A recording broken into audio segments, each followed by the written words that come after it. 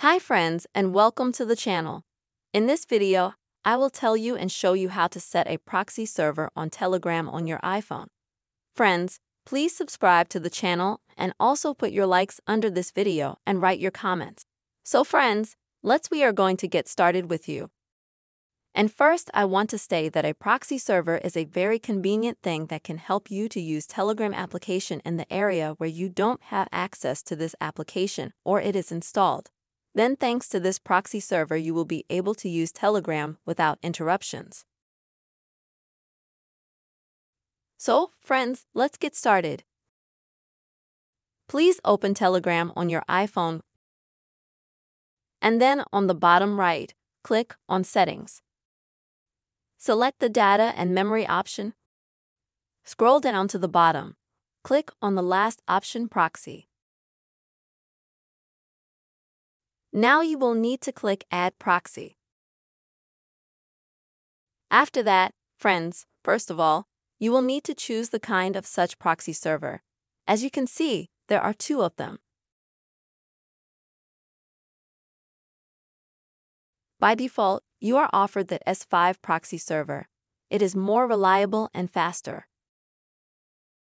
There is also a version from the Telegram developers. You choose the one you prefer.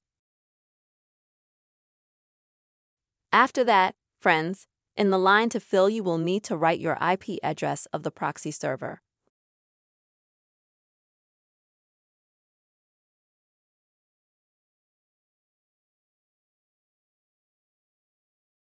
After you do that, the next step is to fill in the field with the port number for that server.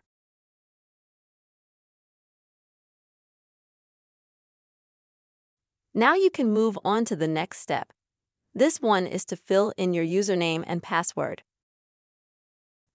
These are actually optional, so you can fill them in as you see fit. And when you filled everything out, friends, at the top, click Done.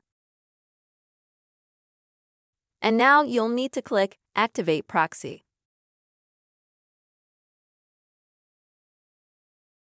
So, friends, you will activate this proxy server, and if you need to deactivate it in the future,